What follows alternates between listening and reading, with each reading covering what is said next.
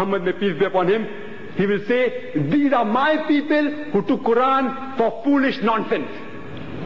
Most of the commentators say that the reference to these people, my people, is mainly referring to the people of Quraysh. Many didn't believe. But I'm asking you that today, won't there be utbas like those people who accepted the message and then went back and who were led by their friends and they went against Islam? Won't there be many Muslims who will be like that person? So it also refers that we should not take Quran for foolish nonsense. We Muslims, alhamdulillah, we respect the Quran. But what we do, we kiss it and keep it on top. You should respect the Quran. But Quran is not only meant for kissing and keeping on top. It's meant to be read, it's meant to be understood, and it's meant to be implemented and put it into practice. Now there are some people who ask me that which translation should I read? There are several translations available. I would like to tell you that whichever language you know the best, you read the translation in that language. If you know English, read it in English. If you know Hindi, read it in Hindi. If you know Marathi, read it in Marathi. If you know Urdu, read it in Urdu. Whichever language you know the best, whichever is your mother tongue. The psychologists, they tell us that the language in which you swear and the language in which you dream, that is your mother tongue. In short, the language which you can write, which you can understand, which you can speak the best is your mother tongue. So whichever language you know the best, you read the translation in that particular language. Now since this lecture is in English, I would like to present a few translations which have already been done by several scholars here. The translation which I personally recommend is of Allama Abdullah Yusuf Ali. Allama Abdullah Yusuf Ali was born in India, in Bombay, and then migrated later on to Pakistan. I prefer this translation because Allama Abdullah Yusuf Ali, he took about 40 years to translate this Quran. There is no other translator who has taken such a long time. Not that he did not know Arabic well, but he wanted to translate it perfectly to the best of his effort. But still he says that he was not able to do a good job. And he always says, according to my understanding, even after doing a research for 40 years. And another translator, Maulana Abdul Majid Daryabadi, he took 7 years. And he said, if I would have known in advance that translating the Quran would have taken 7 years, I would never have started translating it. And this man, Abdullah Yusuf Ali, he took 40 years. And besides that, the English of this Quran, alhamdulillah, it is beautiful. If you know English, this is the best translation. Even if your English is weak, and if you want to improve your English, I would advise you to read Allama Abdullah Yusuf Ali. It's as good as reading Shakespeare. It's better, in fact. Your English will improve. And besides that, this particular translation gives a word-to-word translation, ayah-to-ayah translation. There are some translations which are paraphrasing. Means a few verses combined together and then the translation is given. In Abdullah Yusuf Ali, every verse has been given the translation, word to word. For example, Kul means say, Kul hu Allahu Ahad, say He's Allah one and only. One verse in Arabic. Besides that is the translation. One verse in English. Same thing. Allahu Samad, Allah the Absolute, the Eternal. It is giving ayah by translation, word to word translation. So even if you don't know Arabic, by reading the translation several times, you will understand the meaning of several words. For example, Kul means say, Ahad means one. So like that, if you read several times, you can understand several meanings of the Arabic word. And besides that, this translation has a very beautiful and a concise index. Most of the translation don't have an index. But if you want to know what does the Quran say about marriage, you look under M. You look under M, and there it will tell you that to the unbelievers, you refer to Surah Baqarah, chapter 2, verse number 221. And finding chapter 2, Verse number 221 is very easy because every page is numbered. Every chapter is numbered. It's very easy to find. Because we, as laymen, where will we find Surah Baqarah? Where the Qari read for me, Surah Qamar. Where will you find Surah Qamar? In the big encyclopedia.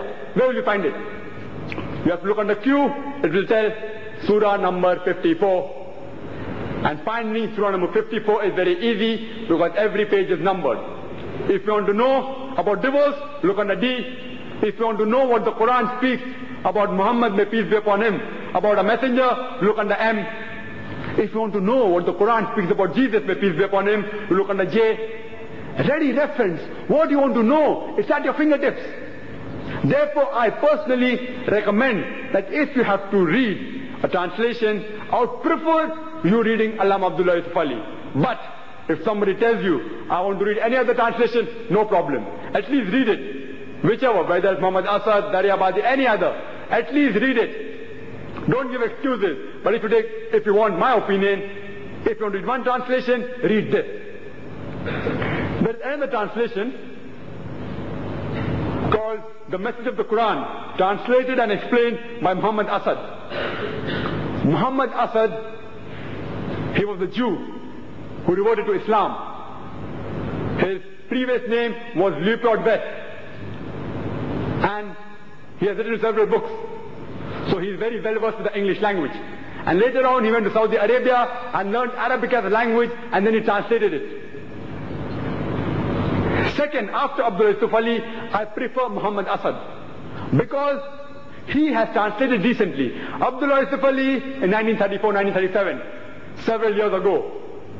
More than 50 years ago. This person, he translated it in 1980. And unfortunately, he has just expired last year. Muhammad Asad.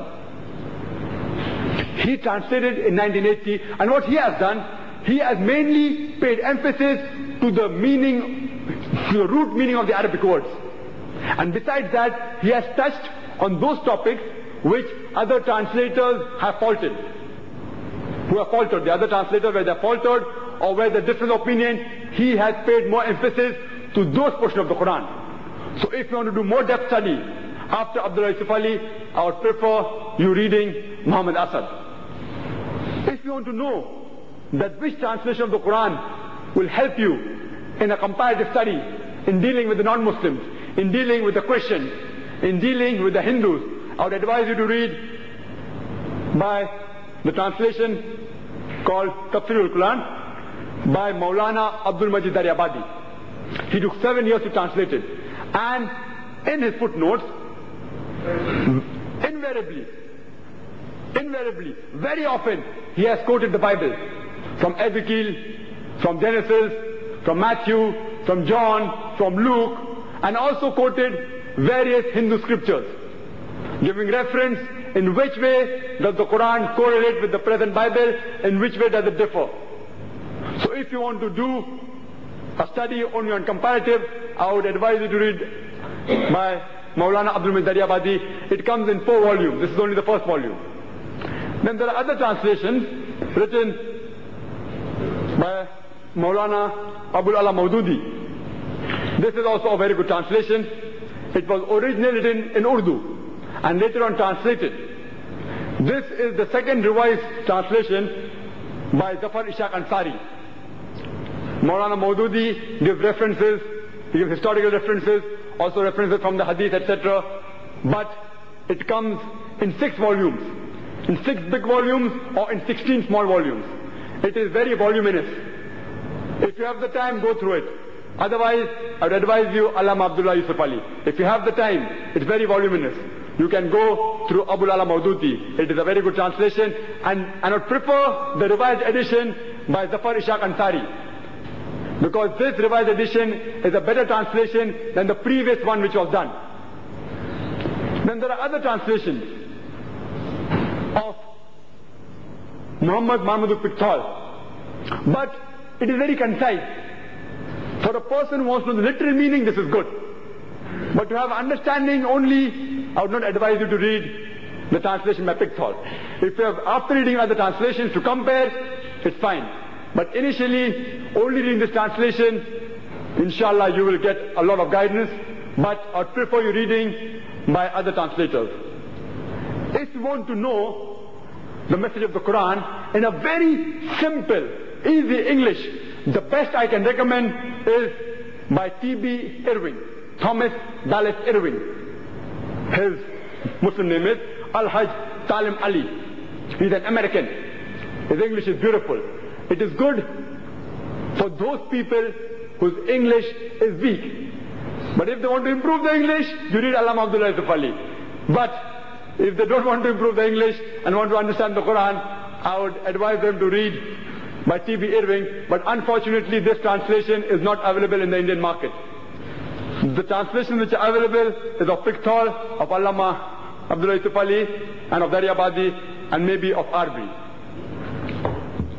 This translation of Arbi is the best translation I feel which is written by a non-Muslim. Arbi. It is written in a poetic form. He has not been biased like the other translators, like written by Sale, etc. They have given you a distorted figure of the message of the Quran. This translator, Arbi, though he is a Christian, I feel he has done a very good job.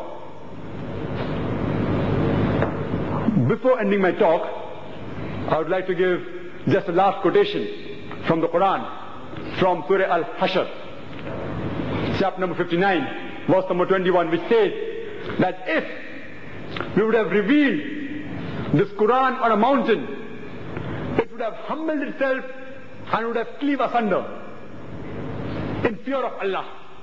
Means if Allah subhanahu wa ta'ala would have revealed this Quran on a mountain, and if a mountain had feelings, it would have humbled itself and would have cleaved asunder. Means it would have fallen down in utter ruin for fear of Allah subhanahu wa ta'ala. Now when anyone talks of a mountain, immediately two things come in our mind. One, the mountain is very big, and secondly, it is very strong and stable. So when the Quran, if it would have been understood by the mountain, it would have fallen apart. But unfortunately, the Quran is revealed to us human beings and also all the creatures in the world. But to us human beings, to us mankind, it does not make any difference. We kiss it and keep it on top. Why? Because we don't understand the message. If we would have understood the message, we too would have fallen apart. We would have followed the message in fear that we will be sent to the torment of hellfire. So, I would like to say that may Allah subhanahu wa ta'ala give us the tawfiq and guidance and help us to read the Quran with meaning and with understanding and show us the Sirat al-Mustaqim, that is the straight path. Akhiru da'wana alhamdulillahi rabbil alameen.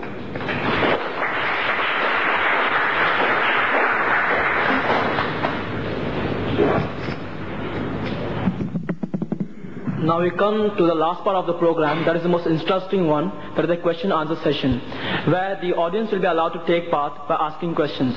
But as we are having time as a limiting factor, thus we have framed some rules and regulations which have to be adhered very strictly. First of all, the question should be related to the topic. I repeat, the question should be related to the topic.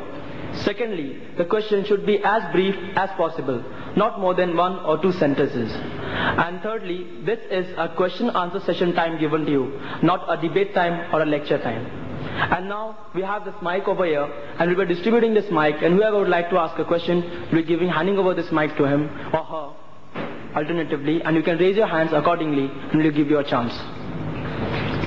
Now we'll start with it. Mr. Dr. Zakir Bhai will be handling the question answer session.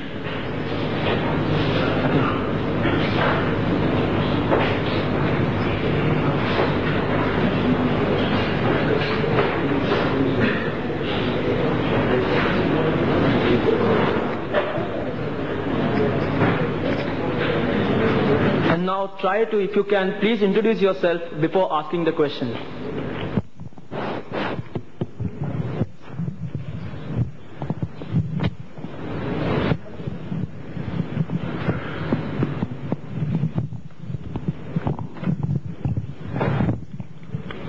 Assalamu alaikum. My name is Shaheen Virani and I am a revert Muslim.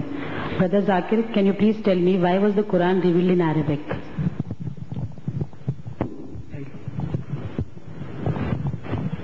Sister posed the question, why was the Quran revealed in Arabic? I will tell you that you may be knowing that the Quran was revealed in Arabia. So if the Quran was revealed in Arabia, but natural, it should be revealed in a language in which the Arabs understood. So since it was revealed in Arabia, that's the reason that the Quran was revealed in Arabic. If it would have been revealed in French or English, the people would not be able to understand the message. The first reason that the Quran was revealed in Arabic was because Arabic was the language of the people of Arabia. And secondly, the Quran had to be revealed in the mother tongue of the person to whom it was revealed through. It was revealed on Muhammad, may peace be upon him. It had to be revealed in his mother tongue. Because if it was revealed in any other language, in French, and suppose he went to the Frenchman and gave him the message of the Quran, the Frenchman will tell him, what do you understand by this French language? French is my mother tongue. Therefore I can explain to you this Quran in a better way than what you can do. That's why it had to be revealed in the language which was the mother tongue of Muhammad, may peace be upon him. Thirdly, Quran, it was revealed in Arabic because Arabic is a very rich language. It is one of the richest languages on the face of the earth. Most of the words of Arabic, one word has got several meanings. Sometimes 2, sometimes 3, sometimes 30, even sometimes 60. One word. So since Quran was a telegraphic message, it could be given if you say one word in Arabic, like for example Rabb. It means Lord, it means sustainer, it means cherisher. So if it was revealed in English, it would have to be said Lord, sustainer, cherisher, and a big line of words. So the Quran would have become more voluminous. So in a telegraphic message, one word has got many meanings, and Arabic is a very rich language. So in a short way, a deeper understanding of the Quran can be given. And lastly, if you see and analyze the languages of the previous scriptures who claim to be scriptures of God, like the Bible, the Old Testament, the New Testament, which was revealed in Hebrew, Aramaic, ancient Greek, they are all dead languages. The scriptures of the Hindus, revealed in Sanskrit, they say. Revealed in Sanskrit, they say it's revealed. I don't say it's revealed, they say it's revealed. It's in Sanskrit. Sanskrit is a dead language. How many people in this world know ancient Hebrew, ancient Greek, Aramaic or Sanskrit? Only a handful. Only a handful of the people in the world know these languages. So, to take the people for a ride is very easy. That's the reason they have revised editions of the Bible. Every few months, they have a new edition of the Bible. Why? Because majority of the people don't understand the language in which it was revealed. But Arabic, alhamdulillah, more than 100 million people in the world today know Arabic, and Arabic is a living language and will inshallah remain a living language till eternity. Hope that answers the question, sister.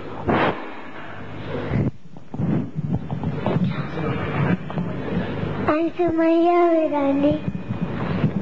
Assalamu alaikum, Zakir uncle. Wa alaikum assalam.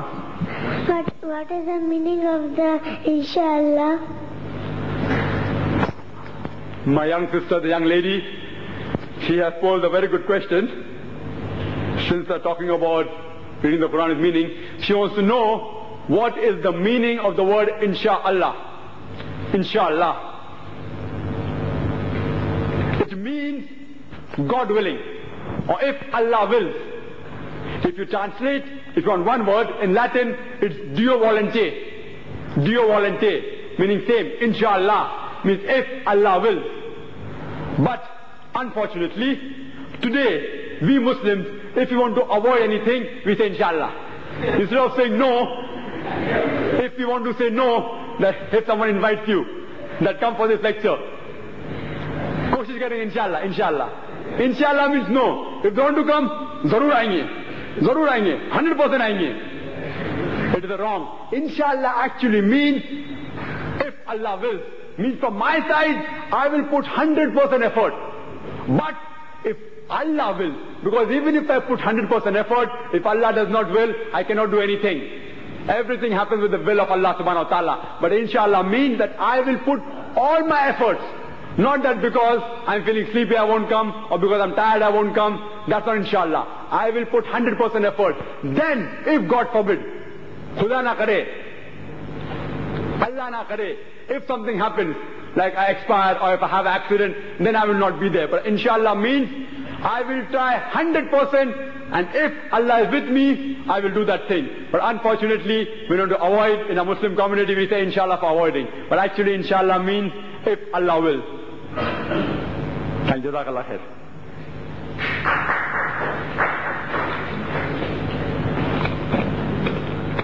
Yeah, please give the mic out here.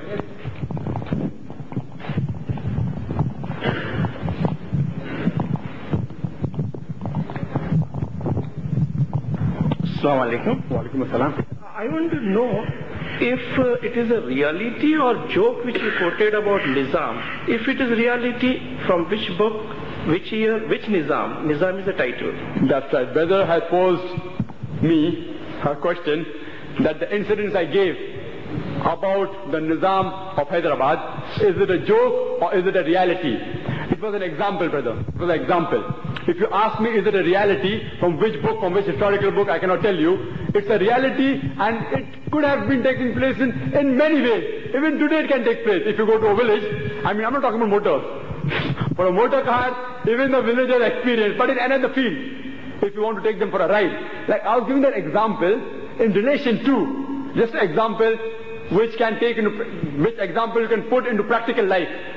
For example, if you go to a village, and you will surely come across a person who believes that the world is flat. A few people, whatever it is. So to convince a person, a villager, who has not any knowledge about science, that the world is flat, it will be very easy. To convince a villager that the moon is made of chalk, or it's made of cheese, it will be easier than to convince a person who is educated. In the same way, if you're educated and if you have knowledge, you cannot be made a fool of. So I give that example, just an example. And in reality, maybe both things may have happened. It is not from any book. Maybe it has happened in reality, I don't know. So same way, we should read the Quran, at least understand the basic message, so that no person who claims to be a scholar can take you for a ride. Hope that answers the question, brother. Are there any questions on today's topic? Al-Quran, should it be read with understanding?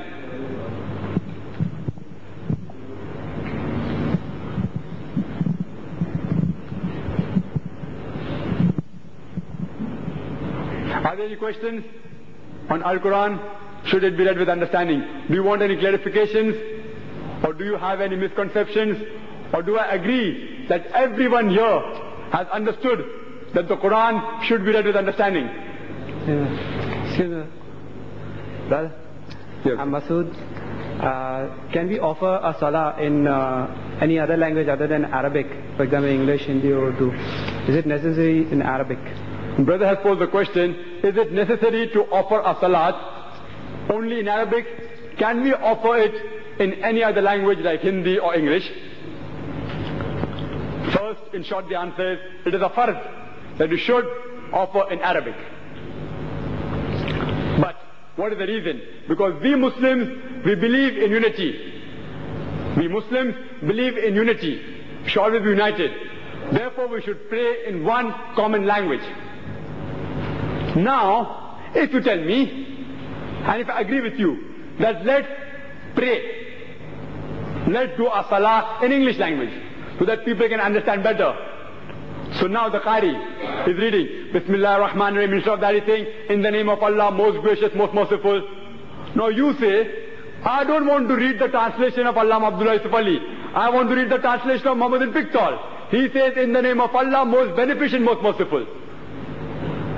So again there is a conflict. You will say, if you want to pray in English, you pray the translation of Pictol. You will say, pray the translation in Muhammad Asad. With the translation by Allama Abdullah Yusuf Ali, there will be a conflict. And as I said, the Arabic words cannot be translated 100% because Arabic Quran is the word of God. The English translation is not the word of God.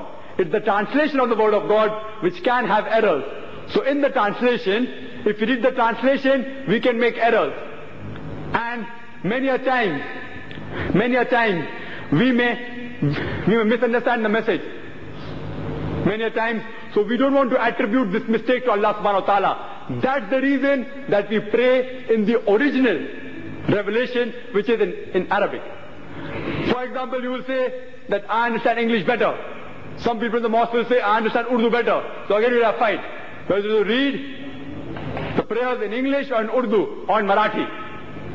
Even if I agree with you that read in one particular language or one particular translator, after having the conflict, suppose I'm a person who travels a lot. I go to France, sometimes I go to Germany, etc. And there's a Qari or the Muazzin. The Muazzin is giving the Azan. Now if the namaz is prayed in English or French, even the Azan should be given in French. I go there and I don't know what's the time for prayers. I don't know the time for prayers. And the Muazzin is telling in French. Instead of saying Allahu Akbar, Allahu Akbar, Allah is greatest, Allah is greatest, he's saying something in French which I can't understand. So how will I come to know as an outsider that he's calling me for prayers? I know English, I don't know French. So how will I come to know that the person who's shouting, he's calling me for prayers? And when I go to pray, the person, he reads the translation in French. What guidance am I getting? I can't understand French. I will not know what is he reading. Is he giving me guidance or is he abusing me? I won't know it. So, we have to read the salat in Arabic. That's the only way. But, if you ask, suppose a person has reverted. He has reverted to Islam. He does not know Arabic as a language. He does not know how to read also. He has just reverted today. So if he prays in English, will it be acceptable? I said, inshallah. Main thing is the niyyah. By the time he is learning how to read in Arabic, if he reads in any language, because God understands all the languages. But not to create a confusion among ourselves, we have to read the authentic revelation, not any translation. But by the time he is learning Arabic, which may take sometime 1 week, may take 2 weeks, may take a month, till that time, inshallah, Allah will accept his prayers, whether he reads it in English, whether he reads it in Gujarati or in French. But as a whole, the salah should only be prayed in Arabic. Hope that answers the question, brother. Assalamu alaikum. I'm Farida Ansari. Brother Zakir, you said that we must learn Arabic language to understand Quran. Is there any organization which conducts classes in Arabic language? Thank you. Sister posed a very good question. She has asked me, since I have given a solution, the solution should be applicable. It should be applicable. And she has asked me, is there any organization which teaches Arabic as a language? Sister, there are several organizations which are teaching Arabic as a language. Like recently Indo-Arab, if you want to join, is going to start from the 15th of Jan. The course is for 3 months on Arabic language. But I do agree that they will teach you only spoken Arabic. These classes are mainly meant for those people who want to do a job abroad. I would advise you to join classes which mainly deal with Quranic Arabic. We had in our organization, the Islamic Research Foundation, we had a course, a very crash course, a short course for 2 months. It was supposed to be for 4 months, but due to the riots and etc., we had to cut it short only for 2 months. It was taken by Professor Ali Naktare. He is the professor of Arabic language in the Bombay University, and we paid emphasis on Quranic Arabic. Inshallah, we have taken new premises below our present premises at Dongri, and after a new auditorium of the Islamic Research Foundation will be ready, it will take a few months, we will inshallah be conducting Quranic Arabic classes. So if you're interested, you can take the information from the Islamic Research Foundation, and we'll be stressing more on how to understand Quran directly. Hope that answers the question, sister. Assalamu alaikum. Wa alaikum assalam. Brother, how will you prove the authenticity of the Quran to a non-Muslim? Sister has posed the question, how will you prove the authenticity of the Quran to a non-Muslim? Sister, that calls for a big seminar. It will at least take a few hours minimum to prove the authenticity of the Quran. If you want the complete answer, I would request you to take the cassette from Islamic Research Foundation. I had given a lecture earlier a few months ago on is the Quran the word of God? And there I gave a lecture for 2 hours. Still I feel I did not do complete justice. For 2 hours, and it proved how can you prove scientifically and logically that the Quran is the word of God, and how can you prove the existence of Allah subhanahu wa ta'ala by using science. But now since you have posed me the question, I would not like to completely put the question aside. I will just give only a couple of points. Suppose there is a non-Muslim. Suppose there is a non-Muslim. You ask him that suppose a villager comes from the village and tells you that the world is flat. Will you believe in it? He will say no. So you have to ask him why. So he will say, because the world is not flat. But the villager will say, I believe in it, because my father has said so. But a person who is educated, he will say, just because your father says the world is flat, the world does not have to be flat. You are doing blind belief. You are doing blind belief. You have to pose him a second question, that if you see an object, some object which no one in the world has seen, maybe an electronic equipment, or computer or something like that, which no one in the world has seen, you have to ask that non-Muslim, who will know the mechanism of this electronic object? Who will be able to tell you? And after a lot of try, he will tell you, the first person who will tell you the mechanism of this object is the creator. Some will say it is the manufacturer. Some will say the producer. Don't grapple with the word. Whatever he says, whatever she says, you accept it. Whether it's the creator, producer or manufacturer. But just keep it in mind. He has said it is the creator, or he has said it is the manufacturer. Then you go further. And then you give various points, various scientific points which are mentioned in the Quran. You post your non-Muslim friend how did this universe came into existence? So he will tell you that initially there was a Big Bang. And the theory of Big Bang is there. In 1973, it was propounded by 2 scientists who got the Nobel Prize. That there was a Big Bang and everything separated. From the primary nebula and there was secondary nebula. There were planets and the sun came, the stars came, etc. So you tell that non-Muslim friend that the same thing is mentioned in the Quran from Surah Al-Anbiya, chapter number 21, verse number 30, which says, أَوَلَمْ يَرَ الَّذِينَ كَفَرُوا أَنَّ السَّمَاوَاتِ وَالْأَرْضِ كَانَتْ رَتْقًا فَفَتَقْنَاهُمَا. That do not the unbelievers see that the heaven and the earth were joined together and we clove them asunder. Now how is it possible that this theory, which is describing the Big Bang theory in a nutshell, how come this verse is mentioned in the Quran 1400 years ago? He will say maybe it's fluke. You don't argue. Don't argue with him. Then you go further. When did you learn? Previously we thought in science, that the light of the moon was its own light. But now we know that the light of the moon is reflected light. Same thing the Quran says. The Quran describes. It says the word for moon is Qamar. It describes Qamar as a nur, as reflected light. And the sun is called as Shams. It's described as Siraj, as a light of its own. Now how is it possible this thing was mentioned in the Quran 1400 years ago? Again he'll say it is fluke. Then you go further. When did we learn in science that the plants had male and female? And in plants they had sexual characteristics. He will tell you yesterday. In science yesterday, with hardly 50 years ago, hardly 100 years ago, we discovered that the plants had male and female. This thing is mentioned in Surah Taha, chapter number 20, verse number 53, that we have produced the plants in pairs. You can go on, sister. According to Dr. Mikaeel, there are 857 scientific verses in the Quran, and not a single has been proved wrong. After every scientific point you say, you pose the question, how come, who wrote this Quran? Who wrote this Quran 1400 years ago? The Quran mentioned about the water cycle. Who could have written it that time? Quran mentioned about the blood circulation. Quran speaks about physiology. Quran speaks about the unseen barrier between salt water and the fresh water. Who could have written it 1400 years ago? After every question you pose to the non-Muslim, who could have written it? Initially he'll say, it's a fluke, it's a guesswork.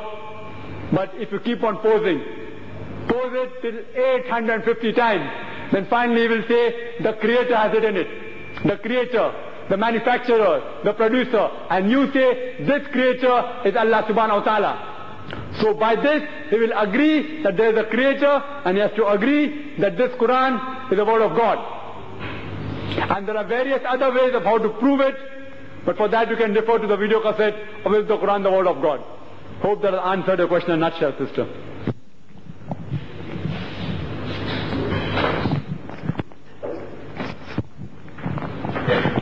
We will be having, inshallah, after the question and answer session, if the provisions are being made, we may have the Jamaat Namaz, inshallah, out here after the question and answer session. Assalamu alaikum. I'm Ishra. Brother Zakir, I would like to know what are the bases on which the names of the chapters are given in the Quran. For example, the Surah Baqarah means the cow, but very few verses are mentioned in the chapter which are related to the cow. Sister has posed the question, on what basis are the titling or the heading of the different surahs given in the Quran Sharif? And she has given an example, that Surah Baqarah, it means the cow. I do agree with you. Some say heifer, it's the same thing. And in that Surah Baqarah, hardly a few verses, maybe 62, 63, verse number 62 to 67, it deals with the heifer or the cow. So when only a few verses out of the 286 verses of Surah Baqarah deal with the cow, how come the title of the surah is given as cow? Firstly, I'd like to tell you that the title of the cow, the title of the surah need not be the same subject. The major portion of the surah need not deal on the topic of the title of the surah. Like as you mentioned Surah Baqarah, the full surah does not talk about cow. Only a few verses regarding the slaughtering of the cow. Now why was the titling given in such a fashion? Because normally to remember words like cow is much more easier. I can give you more examples. For example, Surah Nahl, meaning bee. Hardly 3 verses. 66, 67, 68, 69. 3-4 verses deal with bee. But still the whole surah is titled as Surah Nahl, Surah bee. Same thing with Surah Namal. Surah number 27. Ants. Only 2 or 3 verses deal with that. When Solomon and an army, when they come to the lowly valley of ants, one of the ants said, get ye into a habitation, unless Solomon and its army, they trample us. Only 2 or 3 verses dealing with ants, but the title is the ant. Same thing with Surah Ankabut, about the spider. Only 2-3 verses. So how come this title is given in this manner? Because it is more easier to remember spider, cow, ant, or bee, or elephant, Surah Fil, for Surah Hadid, iron.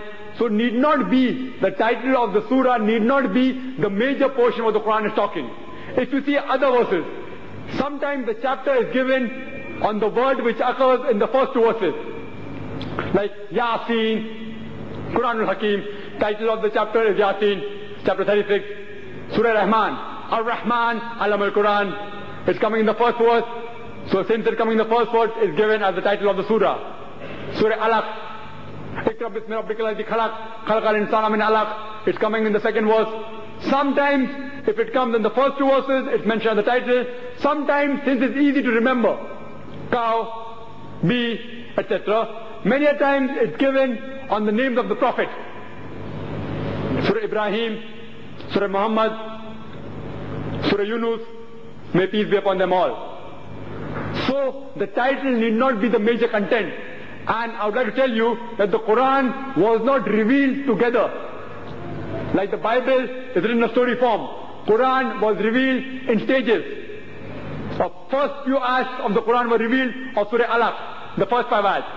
Then Surah Muzammil, then Surah Mudassir, and so on and so forth. Then Surah Fatiha.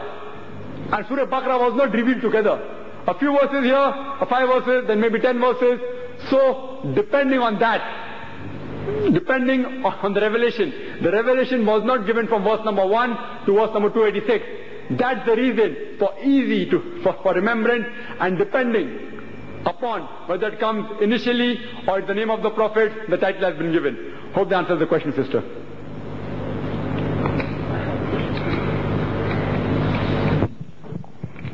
Hello.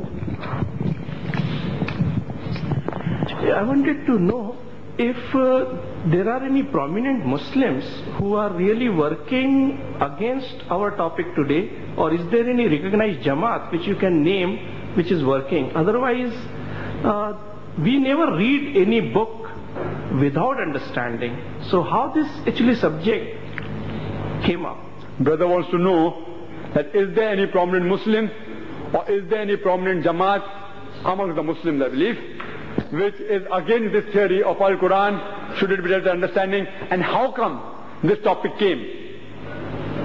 The topic was brought about, brother, because many people when we meet the Muslims, they say, now you ask me many prominent Muslims, I know many Muslims, I don't know what is prominent. I don't know if they're prominent or not, but there are many Muslims who, in fact, majority of the Muslims say that the Quran should not be read with meaning. And if you do a survey, brother, and I believe you'll agree, majority, more than 50%. Some people say 80, some people say 90%.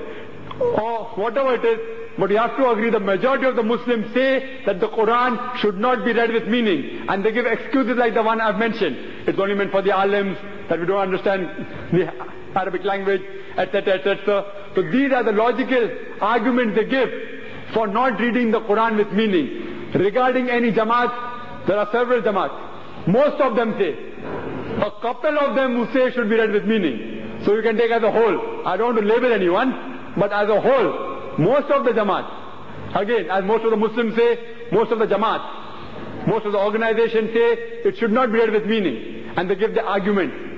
There are very few organizations which say an Islamic Research Foundation and Islamic Center of Education are one of the few organizations which say that the Quran should be read with meaning.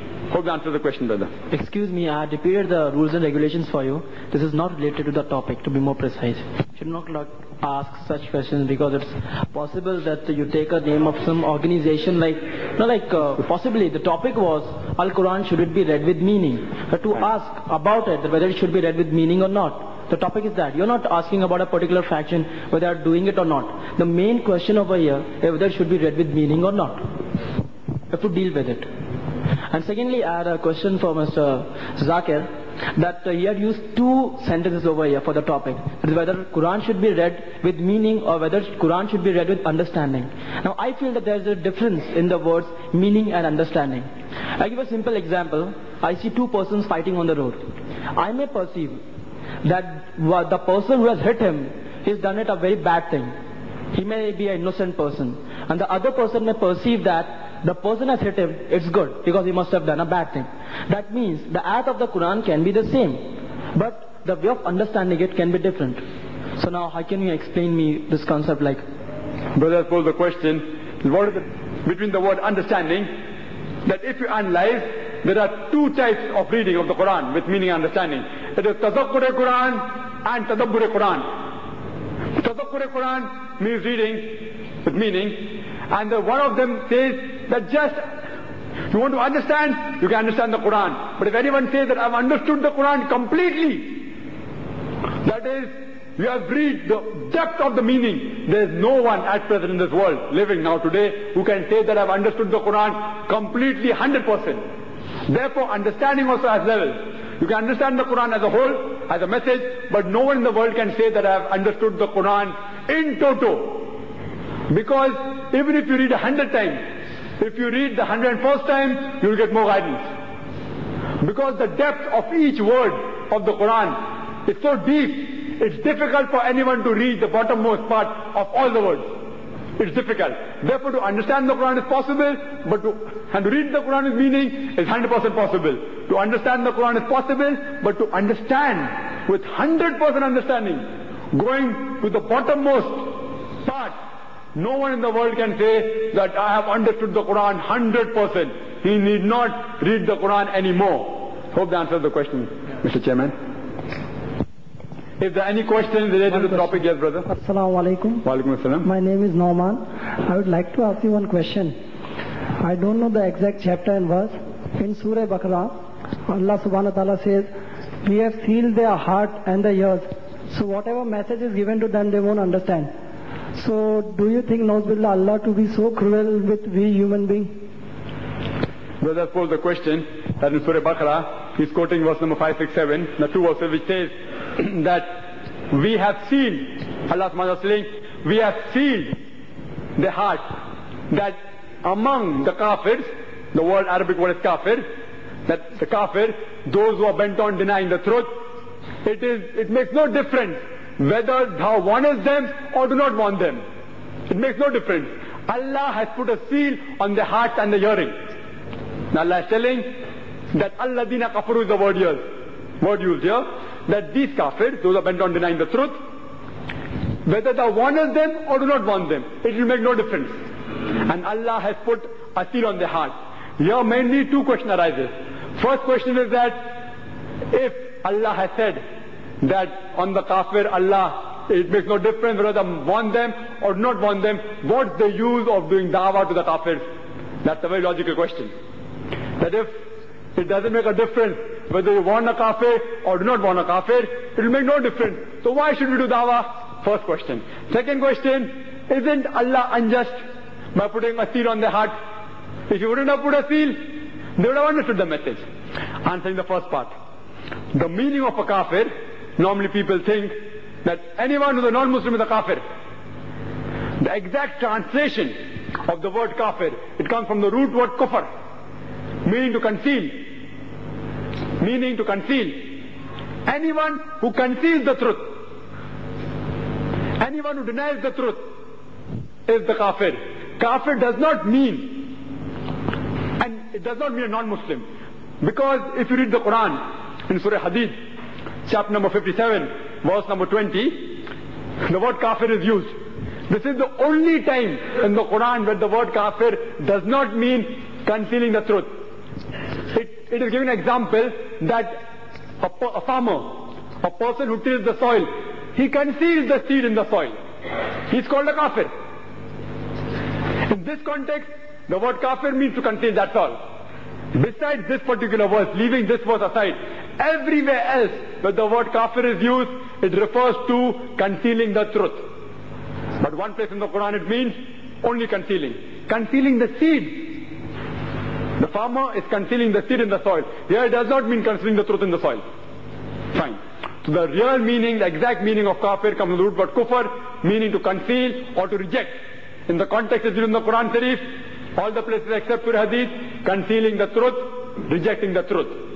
But if you analyze this particular verse of Surah Baqarah, it does not say only kafir, it says alladina kafaru, means those who are bent on denying the truth, not those who deny the truth. It's not merely those who reject the truth. It means those who are bent on rejecting the truth. Those who are bent on denying the truth, those it will make no difference whether thou warnest them or do not warn them. Again there's a reference in Surah Kafirun. Kul ya ayyuhal kafiruna la abudu ma ta'buduna wala antum abiduna ma abud wala ana abidum ma abadtum wala antum abiduna ma abud lakum dinakum waliyad-din. That say to all those who reject faith, that you worship not what I worship not that which you have been worshipping. Nor will you be worshipping which I have been worshipping, neither will I be worshipping that which you will be worshipping. To use your way to me is mine. Now let me explain to you the meaning. If I tell you that do you agree with the statement I made on the 5th of July in the year 1990, do you agree? You will ask me, how can I comment? I don't know what statement you have made. So to reject, to say whether you agree or disagree, you have to know what statement I've made. Same way, to agree or to disagree with the truth, to agree or to reject the truth, first you have to know the truth. So it is the duty of a Muslim to deliver the message of truth to every non-Muslim. And only after the message is delivered, and only after he rejects it, can you call him a kafir. Because, or can be possible, he has got the message of Islam, but he has got the wrong message of Islam. He thinks Islam is a ruthless religion, they are merciless things, they keep on killing, so he rejects that Islam. So he has rejected the false Islam. So there is no harm. So it's your duty to present the correct Islam to the non-Muslims. And only after a person has got the message of right Islam, of the truth, and if he rejects it, can you call him a kafir? You will be in a safe position.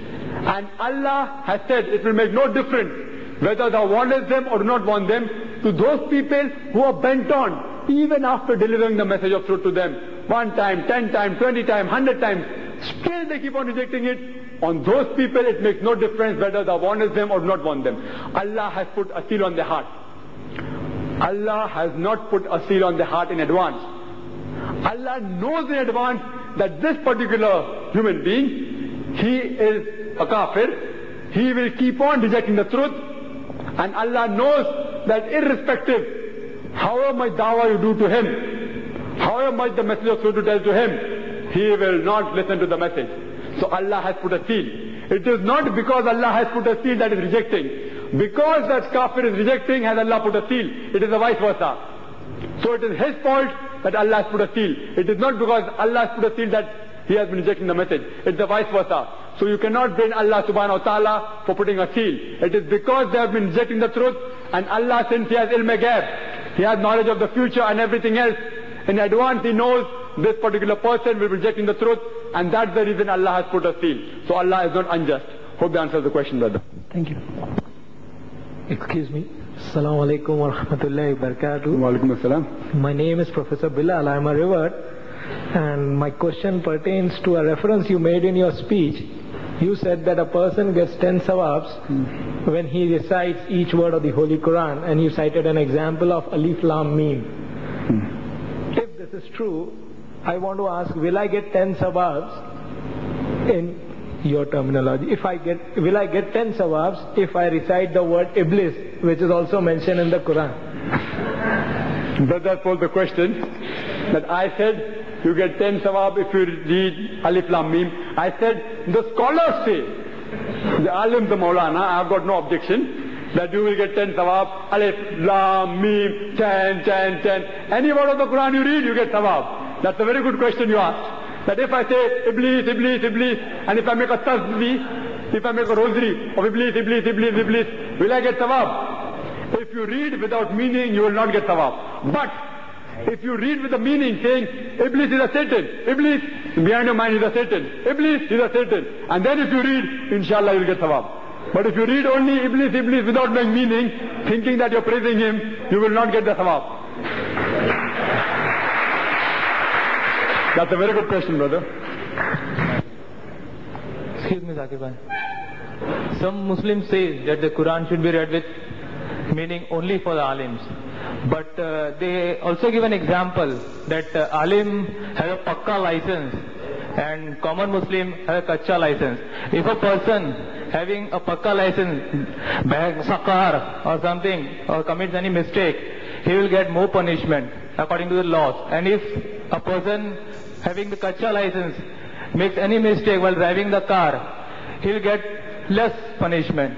So it's better, by giving this example, they say alims have a pakka license and we common Muslims have kacha license. It's better to leave it to the alims only for understanding the Quran, and we should only recite Quran.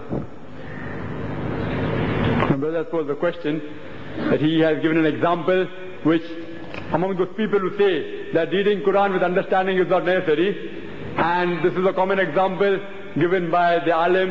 If you can identify the alim, it is fine.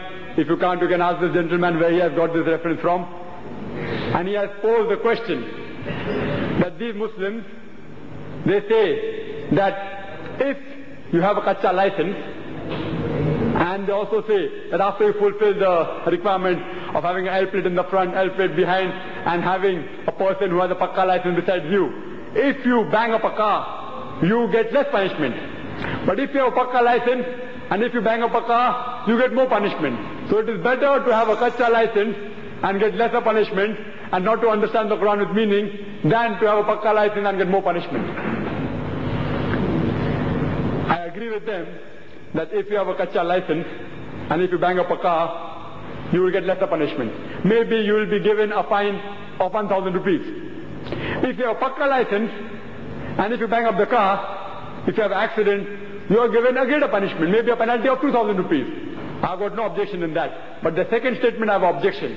And to clarify that, I'll tell you that suppose in a year, a person carrying the pakka license, he may have an accident only once a year. So he ends up paying a fine of 2,000 rupees in a year. But the person having kacha license, he will bang up the car 50 times. So he will pay a fine of 50 times into 1,000. At the end of the year, he ends up in paying a fine of 50,000 rupees. The person having a pakka license ends up in paying only 1,000 rupees. So still, a person having a pakka license is at advantage than a person having a kacha license. If this was not the case, you ask the alim, why did he get the pakka license? If it is better to have a kacha license, how come he is having a pakka license? He knows that having a pakka license is better. The alim has less chances, if he understands the Quran, he has less chances of doing mistake, because he understands the message. And secondly, even agreeing with him, see, normally give a person a rope behind himself. The Quran says Surah Baqarah, give them a rope so that they will go to and fro like the blind person. Surah Baqarah, chapter number 2, verse number 15, 16. So you agree with them. So you tell him, even if you have a kacha license, and if your person sitting next to you, the person with a pakka license, if he speaks in a language you don't understand Arabic, he's telling you in Arabic, why is brake maro, and you put accelerator, what will happen? You'll have an accident. So you tell your alim that to have a person sitting next to you, he should speak in the language you understand. And he should be able to translate the message to you. So the person sitting next to the person having a learner's license, he should know the language and should explain to him what it means. Then only will he be able to understand and drive the car properly. Hope that answers the question. Are there any more questions on the topic? Al-Quran, should it be read with understanding or meaning? We can entertain a couple of more questions before we end the session. One more question to come. That's fine.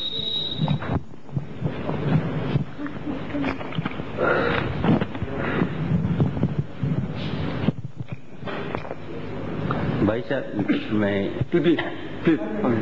Assalamu alaikum. Walaikum assalam. My name is Samira Sheikh. Brother, if I'm passing from temple on Monday and there if I see people doing shirk idol worship, if I don't go and stop them, am I in fault? Sister has posed a question. Thank you. Which is not related to the topic, but since we allowed one gentleman to pose a question, we should not do injustice. We can also allow another sister from the sister's side to pose a question out of the topic. She has posed the question that if she is traveling or if she is going down the lane and she sees a temple where people are doing shirk, if she does not stop them, is she committing a sin or is she doing a crime? I would like to quote an hadith which says that if you see anything wrong being done, any believer sees anything wrong being done, firstly, if you can, you should stop it with your hand. If you cannot stop it with the hand, you should stop it by speaking, by talking. If you can't do that, at least he should curse in the heart that this particular act is wrong. If he does not do that also, he is not a believer. If you curse in your heart, you are the lowest category of believer. If you don't do any of these three, you are not a believer. So if you see a person doing shirk, if you know that friend, if you think you can stop him with your hand, do it. If you feel there's a big gunda on the road, he's doing shirk, but naturally if you feel you're getting scared to stop him, if you can tell him by mouth, tell him, "Arey bhai sahab, kyun shirk karta hai?" If you can't do that, at least curse in your heart that what this person is doing is wrong. If you don't curse, then you will be committing a crime. If minimum, at least curse in your heart that what this person is doing is wrong. And inshallah you will not be held responsible. Hope that answers the question. Yes, uncle? One. मैं एक सवाल ये 1 minute. Wait. Here's the mic. Sorry. Yes, uncle. कि ये जो between meaning and understanding, जैसे हर एक whosoever normal person I feel should be just doing that in all cases, that he tries to analyze himself and mentally satisfy himself with the meaning of what he reads. For an average person, I don't go above the average or below the average, just an average person. So ये शौक करीब करीब हम में से हर एक में होता है कि थोड़ा बहुत तो जानने की कोशिश करते हैं. But when it comes to understanding the meaning of Quran, अब जैसे आपने 6 किताबें बताई, उनमें से 2-4 एक आध का मुझे भी पढ़ने का इत्तेफाक हुआ है. तो what I find कि बाज़ वक्त विद द लिटरल मीनिंग, और खुद अरबी ज़बान इतनी वसी है कि उसके बहुत सारे मायने होते हैं कि there is a sense of sometimes what should I say, a lot of confusion creates or it becomes difficult to what exactly it means and you are left in a vague capacity. मैं एक example दे के वो करूँगा कि इन्ना आतना किल कौसर फसल ले रब्बिका वनहर, ये जो वनहर है इसकी मैं कोशिश कर रहा था अपने तरीके से कि क्या है समझने के लिए. इस पे आपको जरा रोशनी डाल सकेंगे कि how should a man with a normal understanding, with a normal sense of rational thinking should satisfy himself while he reads or tries to understand Quran in his own way. Uncle, I pose the question that when we read the translation of the Quran, many a times we are not satisfied with the meaning, and as one Arabic word has got several meanings, he wants to know what he should do, and he has given an example of Inna Atayna Kal Kawthar, and there are many such examples, many, several. Again, you have to follow the Quran. Normally, in some verses, it is very clear cut. For example, Kul Wallahu Ahad. Say that Allah one only. You read whichever translation, you will get the meaning. Say that Allah one and only. Whatever it is, you will get the clear cut message. Some ayats are crystal clear. Some ayats, little bit you use your intelligence, you get the ayats crystal clear. Some ayats, like I mentioned Surah Imran, chapter number 3, verse number 7, that we have made among the Quran some verses which are basic and fundamental, some which are unestablished. Fine. So now if there is any problem, you do not understand a particular verse, you can refer to various translations. That's what we do. You're talking about one example, I can give you several examples. But you have to follow the Quran. Quran says in Surah Furqan, chapter number 25, verse number 59, ask the person who knows, ask the person who is well acquainted. So if the Quran is talking about Arabic language, you can ask an alim or a Maulana who's an expert. These people who have written also alim and Maulana. So you read this particular verse, it says this particular, for example, I'd like to give an example which people make it enlightened. Hur, it says that we, when we men, it's not said men, when we go to Jannah we get Hur. Most of the translators have said Hur means a maiden with beautiful eyes. Hur, they translated that. So there was a question asked to me during the Islamic Research Foundation question and session that the gents will get Hur, beautiful ladies, what will the females get? It's a very good question. And believe me, this question had perturbed me for a very long time. I read several translations and everyone said, most of the translators said, beautiful maiden with big eyes. So as Quran says, ask the person who knows. I asked many alim Maulana. Some people gave the a meaning, which even Maududi gives. He says that, the good ladies, they will be converted to Hur. And then they will get you. Fine, satisfied but not very satisfied with the answer. Finally, I came across the meaning of Hur given by Muhammad Asad. As I said, Muhammad Asad is very good if you have problems. If you have any problems, first book you should refer, I feel, these type of Hur problems or problems of Kafir. The answer I gave of Kafir was from Muhammad Asad. It solves most of the problems by Muhammad Asad. Now he tells us that Hur does not have a gender. It is like Azwaj. Azwaj means spouse. What is a spouse? If it's referring to a man, it means wife. If it's referring to a lady, it means husband, spouse. Same way, Hur has got no gender.